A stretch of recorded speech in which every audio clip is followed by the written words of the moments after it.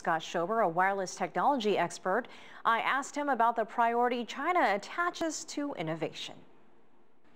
Well, I think a lot of it has certainly changed. If we think about just the sheer number of patents that have been applied for in China, well over 1 million, it's staggering in contrast to what other countries are doing. There's a lot of growth and innovation here in the United States we see, but especially in China, because more and more they've got younger talent and they're high-tech talent, and they're innovating at a much faster pace than a lot of the other spots in the world. And I think that's what's starting to put China in a leadership position here. So certainly apps, all different types of high tech, certainly in the wireless area where we have a lot of expertise in my company, we see the likes of Huawei and ZTE and other companies continuing to innovate.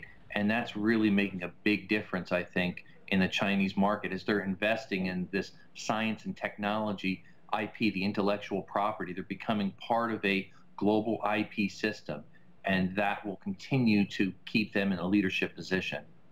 Well, you touched on it, and I'll get to patents in just a moment, but what types of technology is China now leading the world?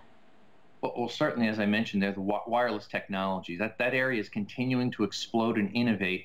The shift from the 4th generation technology, which we're familiar with, LTE, we see it on all our commercials, that's migrating to a 5th generation technology, allowing for high-speed video on our mobile devices. That area is booming, and China is at the forefront of that, where you could take your mobile device, your smartphone, or your tablet, and real-time tap of a button, watch a movie, high definition. That's really critical, and that ties very nicely with a lot of the app development and things that are really the future. That's what's so exciting. Scott, there have been problems in the past, though, between the West and China over patent rights. Where do things stand at the moment?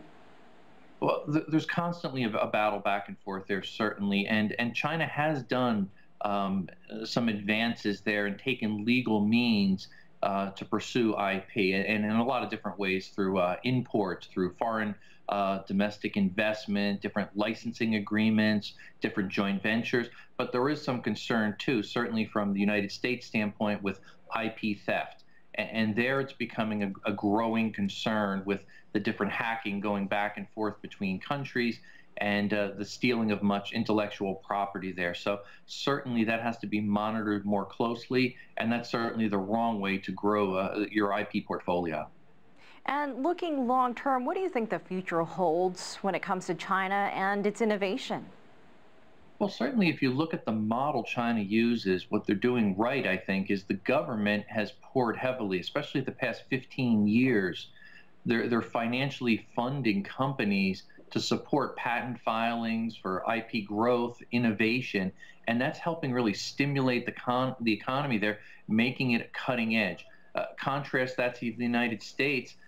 2008, actually, government has cut back spending year over year toward innovation and growth when you just look at the sheer numbers. So that's what's, I think, putting China on the map ahead of the United States in many ways, because that constant flow of financial support from the government, it's going to drive it from startups, VCs, and certainly innovation. That's helping China. All right, Scott Schober, thanks for your insight. We appreciate your time.